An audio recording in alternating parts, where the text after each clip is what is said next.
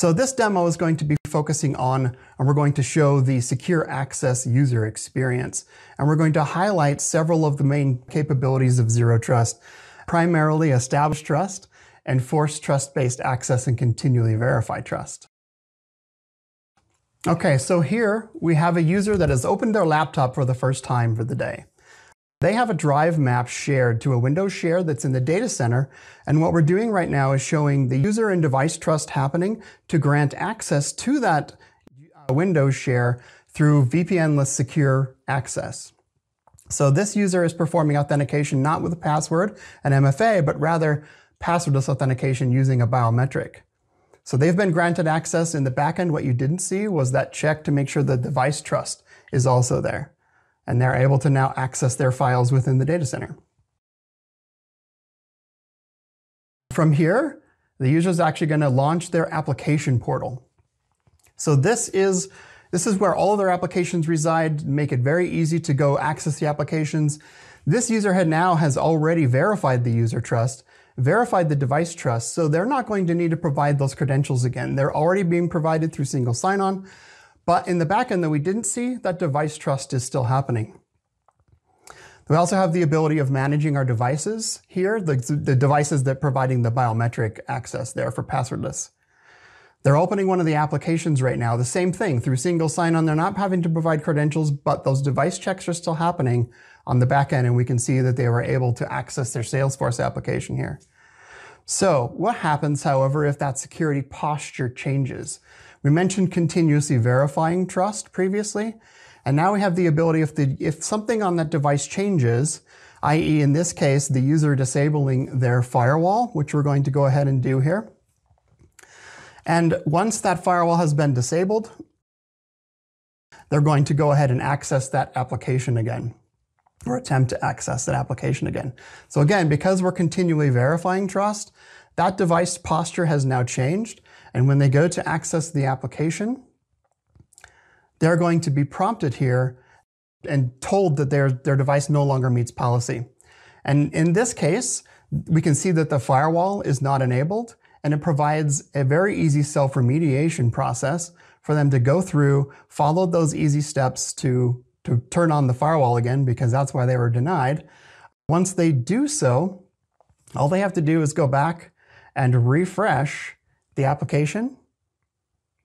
So they'll close these windows out here, of course, refresh the application, and now they're granted access again. This time, obviously, the device passed posture checks, so they're able to get access. So now the user actually wants to access an application within the data center, a web application. This particular case is not configured for single sign-on itself, so it can't perform these device checks and user checks that we're doing, but we're able to protect that through VPN, the secure access as well. Same thing, the user was checked, the device was checked, we're granted access. As I mentioned before, this is not performing single sign-on, so they perform their own authentication, but we have protected that access through VPN, the secure access. And we can see that they were then granted access to the application. So now we're going to see this user needing to access a remote desktop application within the data center. So they're going to open their RDP client.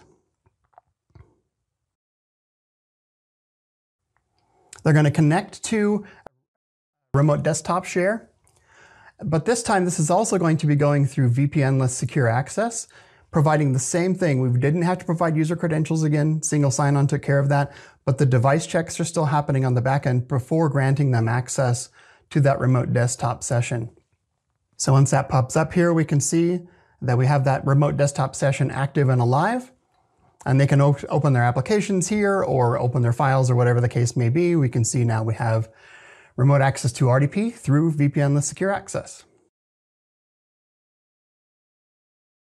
So at this point, we're going to demonstrate how we have the secure client as well on this desktop. So this secure client has several different components in it. One, we can see that obviously VPN is a component of this.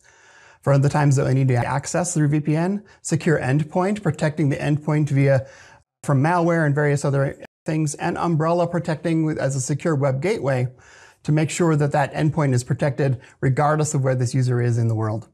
So we can see through this test quickly that it is protected by Umbrella for one. And we'll go now to try and demonstrate accessing a site that would host malware. or phishing in this case. And phishing in this case, we can see was blocked by Cisco Umbrella. The next one then, of course, being the malware test. We'll click on that URL and we can see that Umbrella is protecting this user. Again, regardless of where they are, remote, on-premise, it doesn't matter. The same security policy applies. So sometimes there are use cases where we still need to VPN in to access resources. So if we establish this VPN connection, the same thing happens. Single sign-on's happening, user has already been identified, device checks are happening on the back end. We've obviously passed because we remediated those problems before, and we can see that I do have access to the VPN. So let's go ahead and close that. I mentioned previously that shared signals can be used as well to help with that continuously verifying trust. So we're going to go back to the central and we're going to open an application. This device now has been infected with malware, but we did not have those checks turned on before. So as we can see, this is being shared. This device is now being blocked because there is an endpoint compromise on here. That was a shared signal. We're continuously verifying that trust. Because this endpoint has malware, we were able to then stop that from accessing applications. So now let's see what happens if a user decides to use a less secure form of authentication. We've been watching this. We've been doing password authentication, which uses biometrics. At this point, this user is going to sign out, but this time sign in not using passwordless and a biometric, but rather attempt to do this via a password authentication. So we're going to cancel the authentication attempt. That's going to want to use Windows Hello.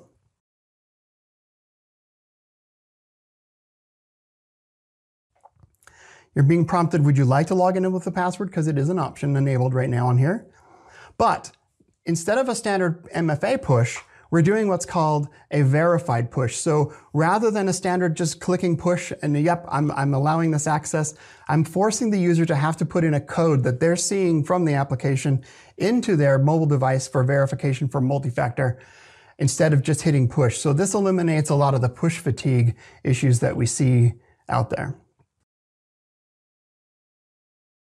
And with that, that concludes this demo showing user and device trust, and I look forward to seeing you in future demos.